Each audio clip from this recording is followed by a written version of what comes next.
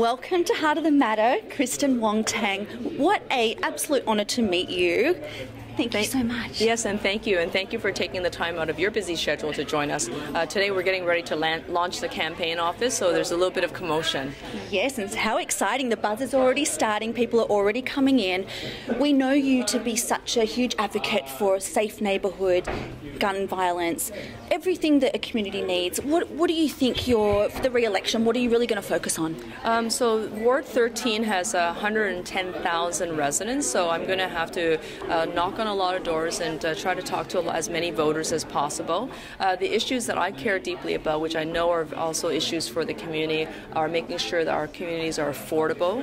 Toronto is a very expensive city to live in, and we don't want people to be priced out. I also know that when it comes to building livable and safe neighborhoods, they have to be healthy. So we want people to recognize that there's no places that they can't go.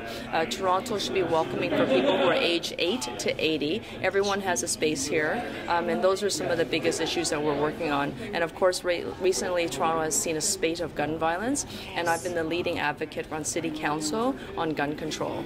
Yes, I saw something last night. I was doing my research about the bill C71 that's currently in before Senate. Do you want to talk to me about what that actually means? Yes, so during the Prime Minister Harper's reign, he actually destroyed the long gun registry, and then he went about to destroy the long gun data that came with the registry.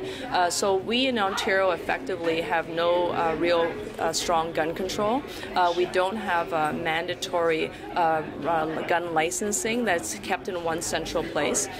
So the new bill C71 is actually a bill that's designed to try to close that gap under the new Liberal government. I feel that that bill is okay.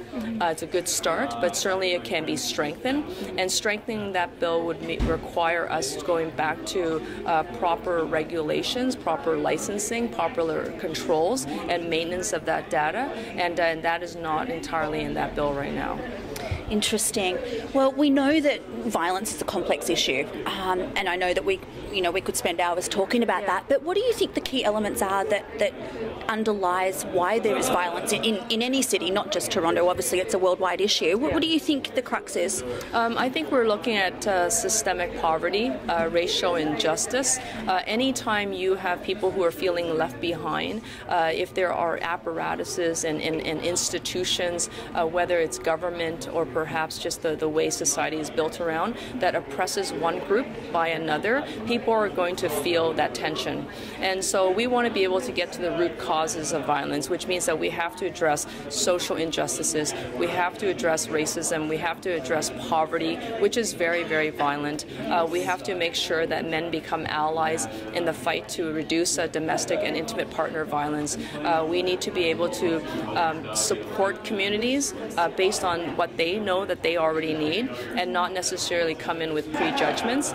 And if we're able to do that, including reaching the kids as early as possible, from age 8 to 12, which are critical years with after-school programs, to show them that there's a different way of life, to show them that there's hope and opportunity, and that they too belong, I think that we will see a dramatic reduction of gun violence. And of course, you combat that with concurrently with a stronger, more effective gun control.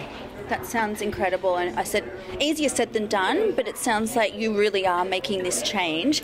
Now, in terms of women representing the community in government, we're up around 30%, is that correct, of women representation in the municipality? Yes, so in the City of Toronto we have approximately, under the current ward system, which is 44 seats, we have about 30% represented by women. And effective representation means that we want to be able to have the faces of government officials, elected officials, that actually look like the communities that they represent. When I ride the Toronto public transit system, so I'm on the TTC, or perhaps I'm on the subway or taking a streetcar, I see the faces of Toronto. It is extremely diverse, it's dynamic, but then when I walk into City Hall, that is not the same reality.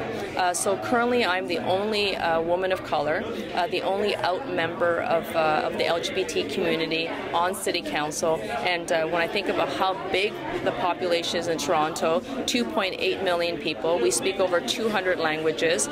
Over 50% of us are racial minorities, and then I cannot be the only one. Right. Doesn't make sense, right? But you know what? You are a trailblazer, Kristyn. Congratulations for your courage. I mean, how did you actually get into politics? I know you had a very successful real estate business and a business owner.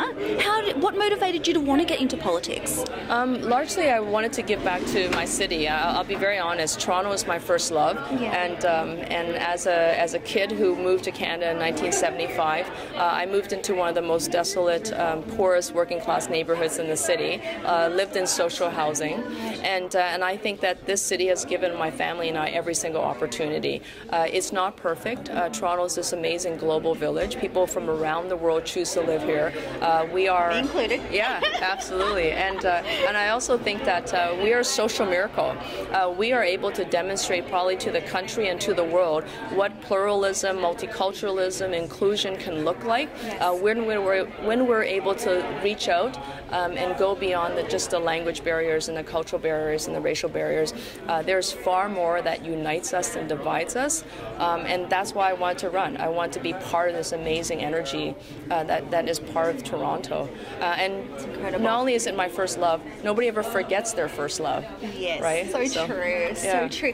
And how do you think that having women's voices representing the community, how do you think that impacts the community and the world at large, society as a whole? Yeah, so interestingly, women are 52% of the population, but when we think about who actually sits in government and who sits at decision-making tables, including boardrooms, it's mostly men, and that means that they're going to bring their values and their lived experiences and their life experiences to the decision-making, and oftentimes it doesn't reflect the reality of mothers, or perhaps women who are fleeing violence, or they have more financial security. So what we want to do is actually include women to the conversation and be able to make government documents and policies and programs and services work for men and women, boys and girls. It doesn't mean we create different programs for different people, but it means that when the programs and services are delivered, they're able to meet men and women where they are, boys and girls where they are.